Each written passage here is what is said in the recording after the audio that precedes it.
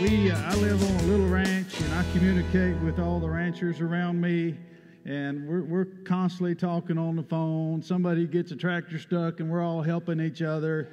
And several years back, we had some hogs move in on the area ranches there, and it just like all of a sudden they showed up all at the same time.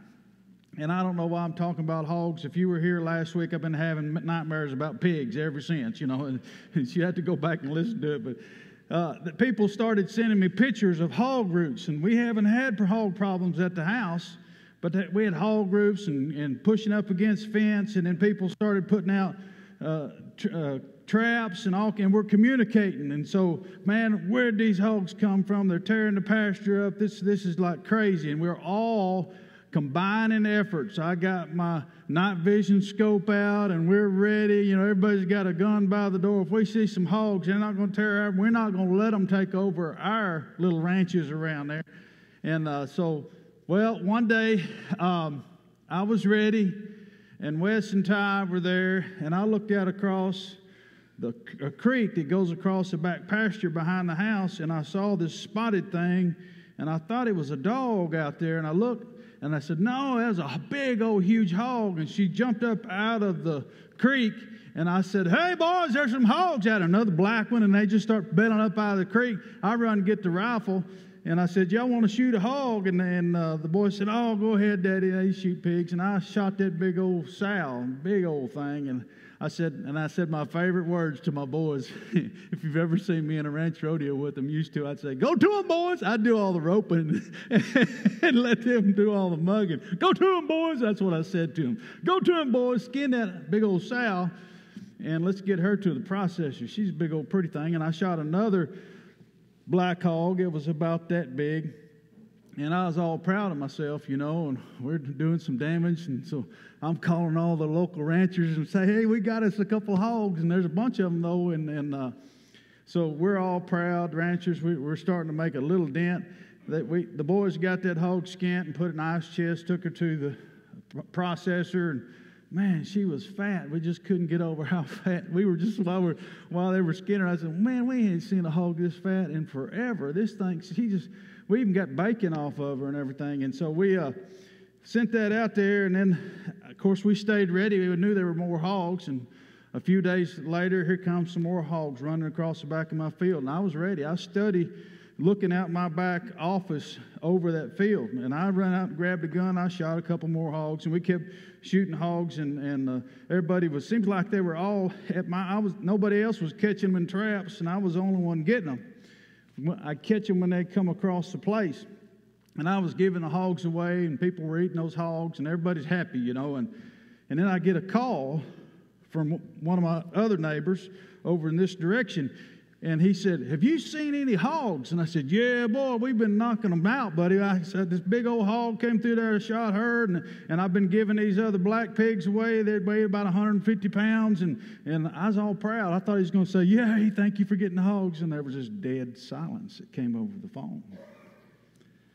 I said, that's weird.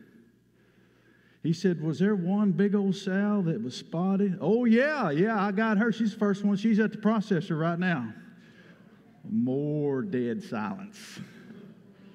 I'm like, what in the world?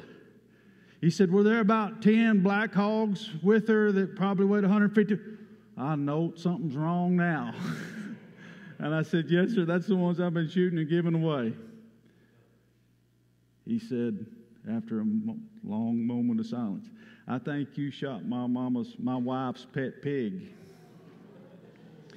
Said her name was Little Miss Piggy. And I felt about that tall, But hey, anyway, you know what farmers and ranchers and cowboys do to hogs. And so that's where all the hog rooting came from. And what happened is that they didn't want to be penned up. This old sow, she decided it was better off to be free and pushed through the gate. And things didn't work out too well for little Miss Piggy. I did take them the meat, and I did pay for the processing, and we ended up good friends, and they offered to give me some of the meat, and I took it, and, it was just, it didn't work out the way little Miss Piggy wanted it to work out. And that's kind of the way things are for us, is a lot of times we think if we'll just get free, this situation or maybe something you're in, and you want, if you just get through that, out of that gate, and you'd be free, and you wouldn't have to be held back, and you wouldn't be pinned up, and you could just do whatever you wanted to anytime you wanted to do it. And that's not the way it is for human beings.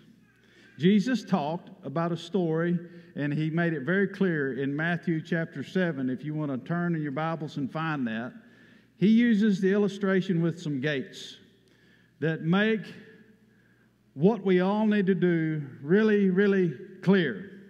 Really clear. But in Matthew chapter 7, starting in verse 13 and 14, Jesus, he paints a very clear picture. I love preaching like Jesus does. I pray that I don't want to preach like anybody else. I want to preach the way Jesus does. And he uses stories and illustrations, and I just love that.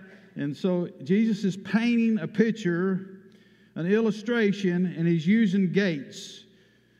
And Matthew chapter 7, verse 13, y'all been sitting down for a little bit. Would you please just stand up with me for the reading of God's Word and stretch your legs in honor of the Lord.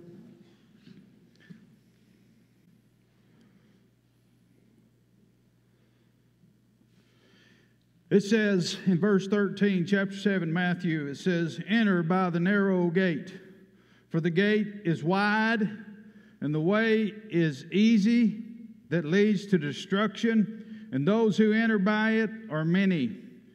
For the gate is narrow, and the way is hard that leads to life, and those who find it are very few." Let's pray. Lord, I just, the desperation of my heart right now is I can't do this without you. And nobody's lives is going to be changed without you here today. I do know that Satan is doing everything he can to stop us from going through the right gate. And I know he'll do it at all costs and never stop. And I know some people under the sound of my voice right now haven't gone through the narrow gate that you're talking about right now. And I pray that there would be a herd of folks today trying to cram their way through the narrow gate and get right with you. All over the world listening to this message, in this room, Lord, all through the balcony, examine every heart, every person sitting up there, Lord. I pray in Jesus' name you just have an encounter with them. All through the floor here, examine every heart. Leave no one behind here today. In the name of Jesus, I pray. The tougher they are, the more I pray you minister to them. The more they think they don't need you, I pray you show up in their hip pocket like you ain't never done. I pray that you speak to them clearly. In Jesus' name, amen. Amen. Thank you. Have a seat. The Bible says, Jesus said this very clearly many times. He says, "He that has an ear, let him hear." And the only way you're going to get this message today is if the Lord speaks it to you. So why is it so important that we finally, somewhere in our life, we find that narrow gate? Because the wide, easy gate, it has all this momentum going towards the wide gate. It's very wide and easy, and it leads to the killer pens of hell. And that's why we need to find the narrow gate. So how do you keep from going through that wide, easy gate? Look back at verse 13. It says, "Enter by the narrow gate, for the gate is wide." You just kind of go that way. It's easy to get through a wide gate. You don't really have to change your direction to get through a wide gate. It's just easy to go through that. It's easy. It leads to destruction, Jesus is saying. And those who enter by it are many. It's wide. It's easy. Anytime you're moving cattle or goats or sheep, you know what I'm talking about if you've ever done that. Or pigs. The wider the gate is, the easier it is to get them through it and pin them. And the smaller the gate is, the harder it is to do that. Life has many gates. And this wide gate that Jesus is talking about is easy to go through. Your friends are going through it. Maybe people you're working with are going through it. The person that you're married to may be going through it. The person that you're dating or engaged to may be going through it. Your best friend that you've had from old school may be going through it. Your people that are in this hobbies or whatever you do are going through that wide gate. It's an easy, wide gate to go through. But Jesus says that it leads to destruction. And he's talking about hell. You see, God didn't put us here on this earth to go to hell. He put us here to make a difference for the Lord Jesus Christ and bring others to Jesus Christ. And we get this giant reward, not on earth, not just on earth, but also for all eternity. And when he says destruction, he's talking about hell, where there's torment and where it's a place of regret.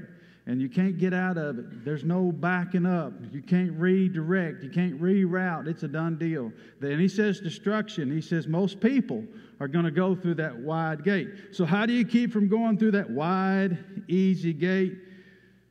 What Jesus say? Number one, choose the hard way. That's what he said. Look at that. Choose the hard way. Number one. Do y'all have that slide up there? There you go. Choose the hard way. That's what Jesus said. He said, well, I don't like choosing the hard way. Look at Matthew chapter 7, verse 14, the first part of that. It's talking about hard choices. Choose. Jesus saying, choose to make hard decisions to do this. It says, for the gate is narrow, and the way is hard that leads to life. So, what feels right to you, what you think is right, could be the very worst decision of your entire life. Like little Miss Piggy made a wrong decision and a choice to be free.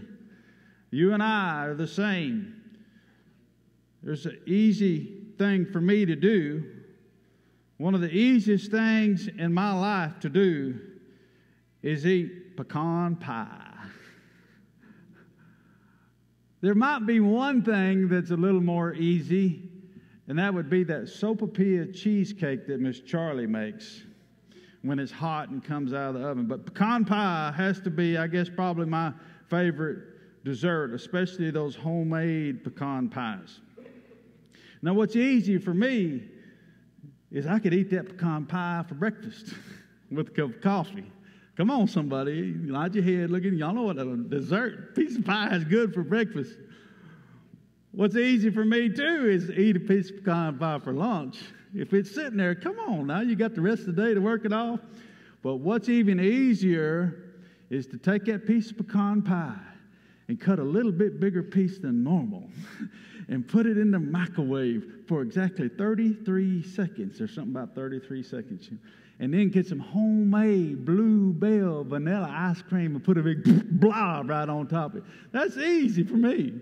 The problem is, if I do everything that's easy right here, it'll kill you. When Wes was here, he got me, said, Daddy, you got to do something. You're getting old and you're getting fat and you're eating too much pecan pie. and he sent me. So he talked me into going to the gym with him, and I wanted to spend some time with him, and I did. I went to the gym, and he figured out I was a tougher case than what he thought. He's studying to do that for a living and going to college right now as a kinesiologist, and he has different sponsors and all this weight training stuff. And he got to looking at me and all my broken stuff and the torn ligaments in my neck and upper back and my shoulder being torn up, my elbow. And so what he did is he figured out a regiment for me with all those broken parts, and started out lightweight, and I'm doing better. It's hard though.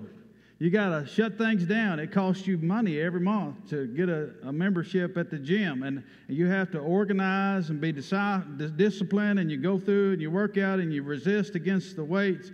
and it's not easy. It's inconvenient for me.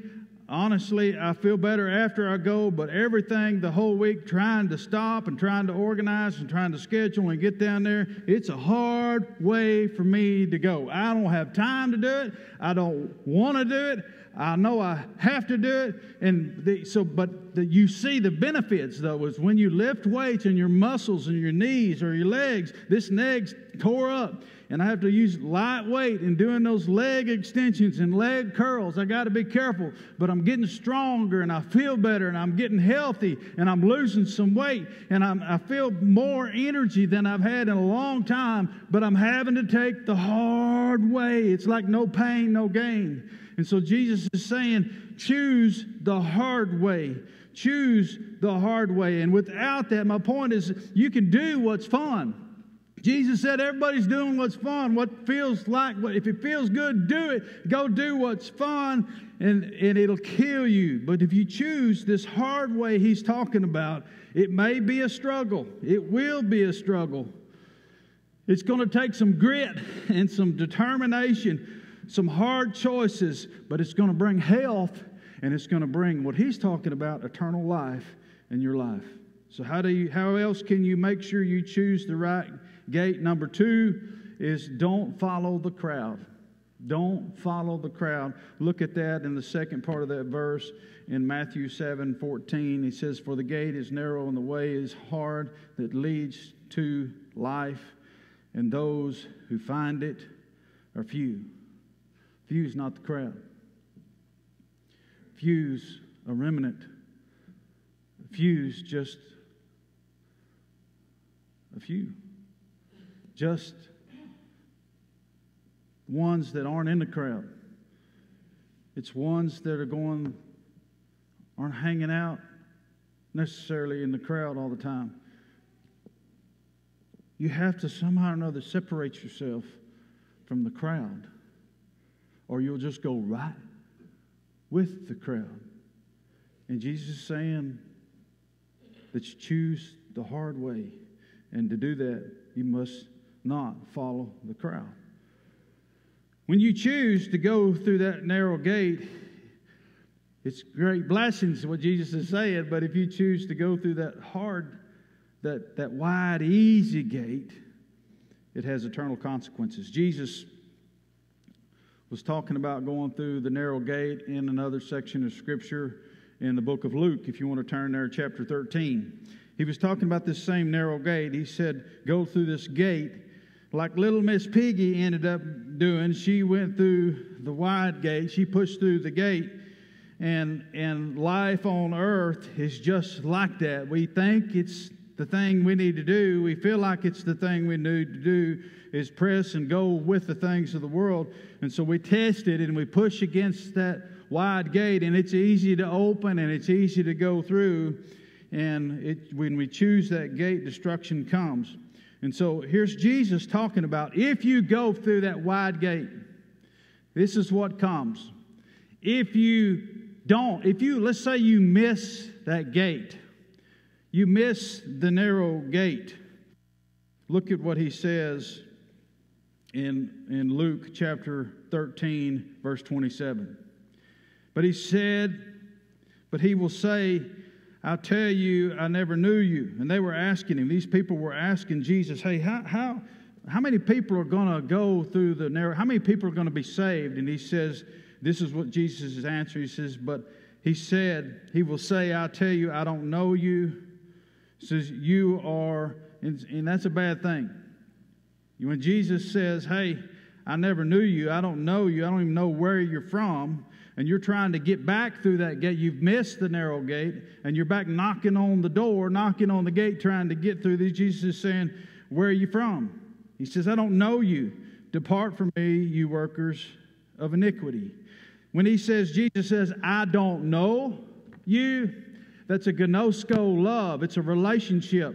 It's this thing that happens between, it's the closest thing maybe in the Bible is a marriage ceremony and becoming one. And it's not just a physical marriage thing, it's a spiritual marriage. When you receive a bride and a groom come together, it's a spiritual union that God blesses in marriage. He doesn't bless it any other way. You can't have it by having sex with somebody. You can't have it by doing anything else. It's a marriage relationship. And Jesus says we're the bride of Christ. And so this is this thing. This gnosko love, gnosko relationship. It's I know you. And Jesus is saying, when I don't know you because you didn't come through the narrow gate, I don't know you. That's what he's saying. I don't have a relationship with you. And in this section of Scripture, they kept knocking and said, didn't we eat together? And didn't we do all this stuff together? He said, I don't know you. I don't have this relationship with you. He says, depart from me, you workers of iniquity. So, why is it so critical that we choose the narrow gate? Look at this. It's not that you know Jesus. What's critical is that Jesus knows you. I want you to think about that. Because we think in our mind, and Satan wants us to think, we'll all go to heaven if we just say a little prayer, or if we go to church, or we fill out a little connect card, or if we go to Saddle Up, or we get baptized. We did all this stuff. And so, it was we, stuff you do. It doesn't make a hill of beans. You can't get through the narrow gate. You can only get through the narrow gate if Jesus knows you. It's a relationship. It's not a prayer. It's not a, okay, I prayed that prayer. I got baptized. No. I did that when I was 9 years old, and I was all excited, and everybody patted me on the back. And then I was an alcoholic, I think, by the time I was 14 and through my 20s, and just wrecked my life, my family, anybody I came in contact with. I'm telling you, being baptized ain't your answer. Knowing Jesus Christ is your answer, and Him knowing you. And when Jesus knows you, you will run to that horse trough and get baptized. If you don't know Him, you're scared to death of it, and you ain't going to stand up for Him. You're going to go the wide, easy way. And He said it leads to destruction. It's not going to work for you.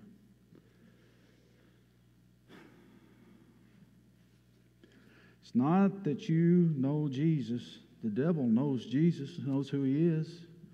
So Jesus knows you. Why? Because if you go through the wrong gate, look at that next verse in verse 38. He says, Jesus says, there will be weeping. What's that? Mourning, sorrow, grieving, and gnashing of teeth. What's that mean? There's going to be torment, pain, agony that you can't escape. When you see Abraham and Isaac and Jacob and the prophets and the kingdom and yourself is thrust out, your mind.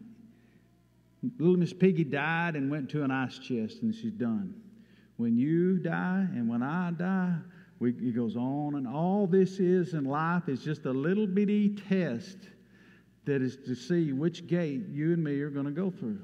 And that's all it is. And then your life begins. Then eternity begins. And so you got all this regret, and you're thrust out with mourning and torment. And you remember all the choices.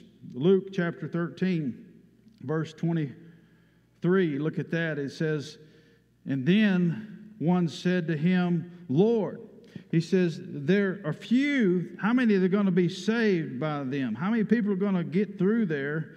And he says, verse 24, in Luke 13:24, he says, strive to enter through the narrow gate. Strive. It's not going to be easy.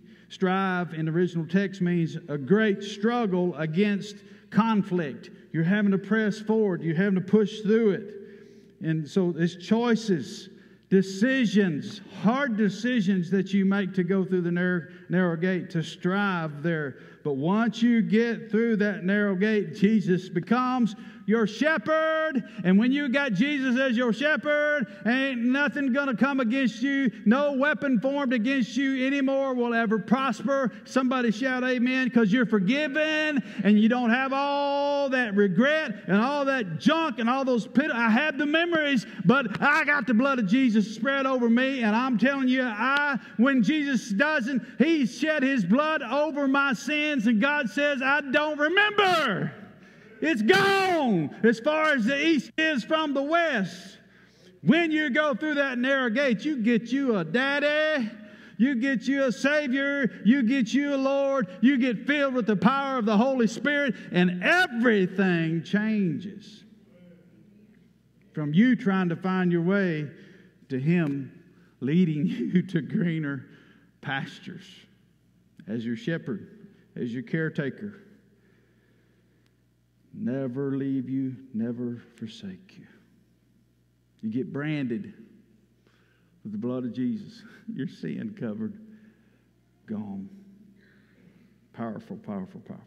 But you got to understand that Satan is going to do everything that he can possibly do to get you, to keep you from going through a narrow gate. I brought this narrow gate. This really is the only thing it's really good for is maybe in a horse stall, but if you're working cattle, this is your entryway gate to get into the working pens. And it's not worth anything to get a cow through. Now, if you were to have this open, and you don't have alleys coming into this thing, I'm going to tell you, it's absolutely next to impossible. Y'all can see it from your angle for a cow to go through a little 4-foot gate or any kind of animal. Unless you were to have all these corrals and pens and funnels coming up to, they're not going through that gate. There's no way you can herd a four-legged animal. I can't even herd y'all, much less a four-legged animal through this gate. And there's no way it's going to happen. It's next to impossible. The cattle will just take the easy way. They're going to go this way. They're going to go this way. And that's what Jesus is trying to say. It's really easier to go the other way. But He's trying to get in your mind the choices you're going to have to make if you're going to go to heaven, if you're going to be in this situation, if you're going to do this. You know, it's the only way. I remember working cattle for somebody. These weren't my cattle, and boy, there's some good-looking cattle. And I remember the prettiest little Charolais heifer in the bunch. And we got through working her, and she was about that big. I mean, she was one that wasn't going to go to the sale barn. She was one that was going to be a replacement heifer, and everybody looked, boy, it's a good-looking heifer. We got through working all the cattle, and everything was fine, and everything was cool. And they had this little gate over in the corner of the pen that looked like all they had to do is just open that gate and let them back out to pasture. And so they did. We did. We walked over there. The man that owned the cattle took that gate and he opened it. And the cows just started funneling through grass, and they'd been worked and wormed and doctored, and everything was good. And they were getting out. And what happened is this little Charolais heifer was looking at the chutes over there or something, and he saw that, and sudden she looked up, and she was the only one left in the pen. And now there was panels going across here, and this is in the corner, and this gate was open to the inside of the pen. And she panicked, and she said, "Hang on a second, I need to be with all them, and I'm here by myself." And she couldn't find that little gate, and she run right square into the panel, and I hollered. They were trying to get her out. I hollered, "Everybody, get out of there. Get away from her." She panicked. She run back to the end of the pen, and she run as hard as she could and just lunged into that pipe fence, broke her nose, all the cartilage down in her. You could see the indention, blood going everywhere. You can't even hardly hear her breathe. She's just and the prettiest little heifer.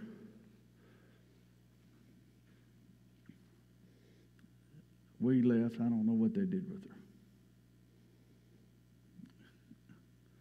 And I think sometimes Jesus looks you right square in the eye and says, "What are you doing? You just banging your head against everything in this world. What are you doing?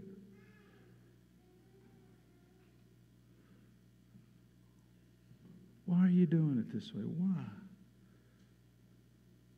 Why? It's like this. I think the best way I could describe it.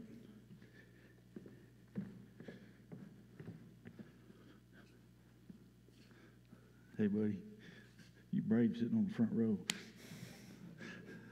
You kind of close to Brave. You on the third row, huh? Hey, girl. Hey, how you doing? Here's the best way I can describe this. Probably y'all watch this.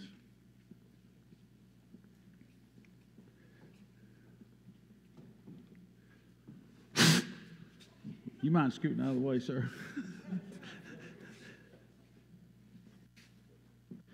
The old devil's working in your life, and if he knows if he can get you looking this way towards different things that dishonor God, he can make it pretty wide. He can make it pretty easy, pretty appealing. And if he can't get you through that wide gate, he keeps open. So hang on, other people are doing it. That's going to cost you too much. You don't need to even worry about that other gate.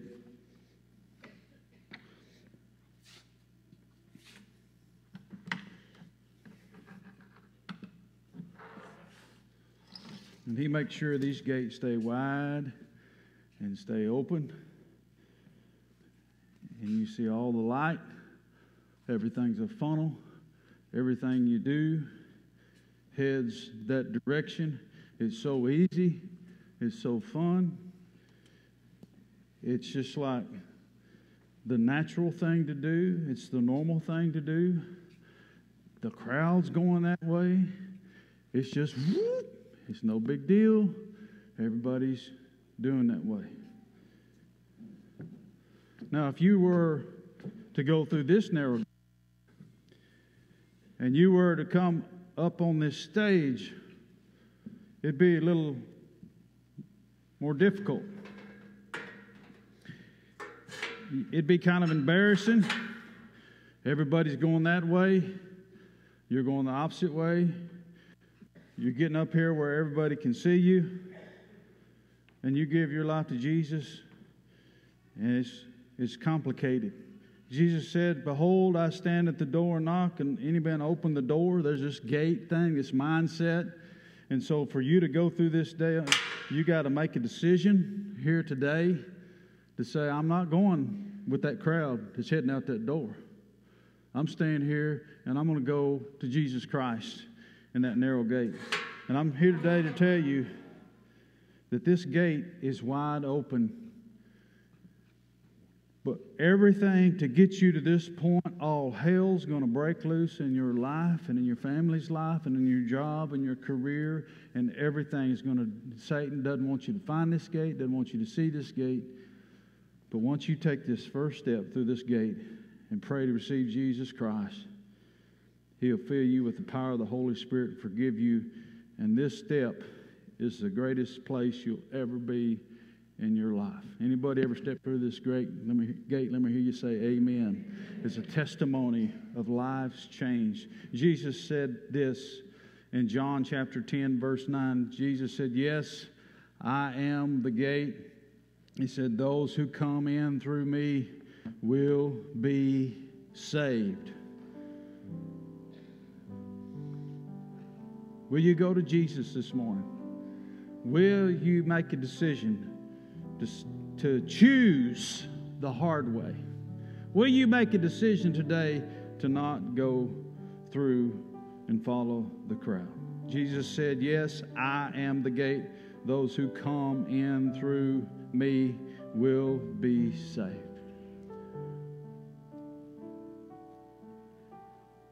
Y'all look at me. So you got a choice. Y'all can get up and walk right through them wide, narrow, those wide, easy gates. You can close your eyes and get out them gates. Or y'all can come to the front of this church today. Tony Plomsey's going to be down here. And you can come up here on this stage if you want to and walk right through this narrow gate and give your life to Jesus. Let's pray. Father, I pray in Jesus' name. The narrow gate's wide open for some men here to get things right with you, and some teenagers sitting in this service right now already made their mind up. They did, but the Holy Spirit, you've convicted them.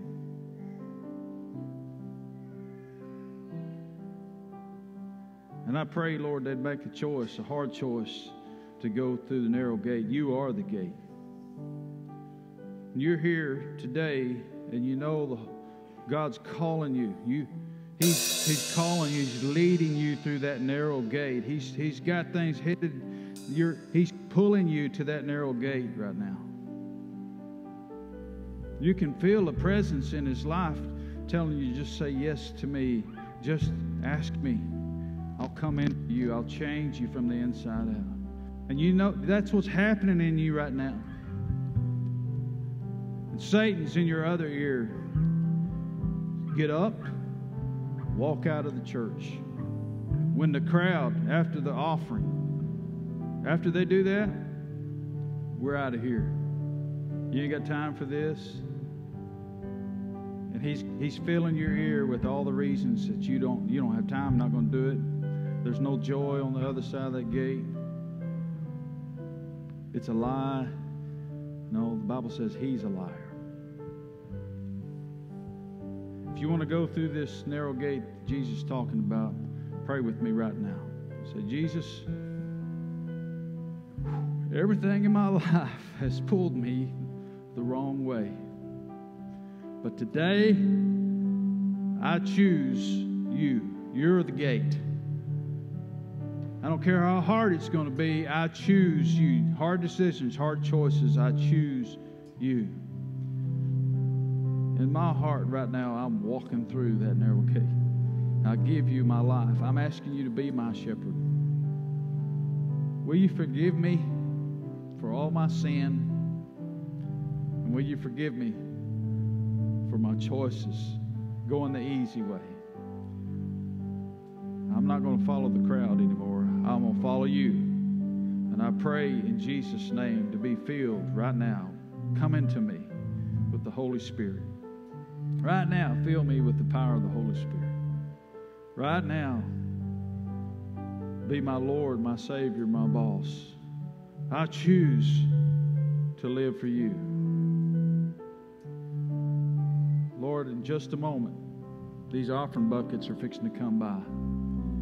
And I'm asking you, as we bring a whole tithe to the storehouse, that you bring blessings to every home that invest in the kingdom of God. But I pray for a great multiplication. That souls are offering today, Lord, you gave everything for us, and we're giving to you right now. But Lord, we pray that you use our tithes, our offering, to bring honor to yourself. Lord, we pray you use this money to go above and beyond anything we could ever dream. I pray that, Lord, we'd reach more souls with it than we could ever dream possible. Lord, increase, multiply our influence. Lord, you've been doing that, and we're just asking you to continue to do that. Use this offering for that, Lord. I pray, Lord, that you continue to shed your presence on us in our lives, in our church. And Lord, I pray in Jesus' name that you continue to give us protection. In Jesus' name I pray.